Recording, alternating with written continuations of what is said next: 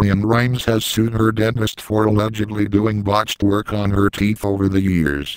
LeAnn Rimes has filed a malpractice lawsuit against her dentist, Dr. McKay.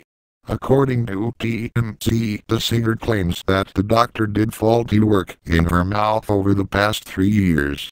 LeAnn believes that his allegedly poor treatments have adversely affected her musical career. She has had upper front veneers and crowns put in place by Dr. McKay amongst other work.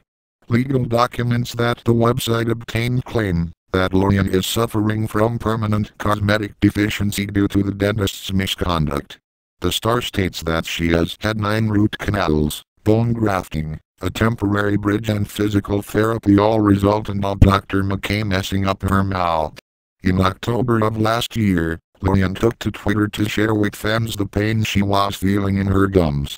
"I feel like I got hit in my right side of my face with a baseball bat," she tweeted.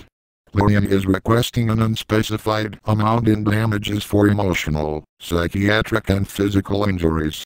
She also wants the dentist to fork over cash to cover loss of earnings for past and future performances.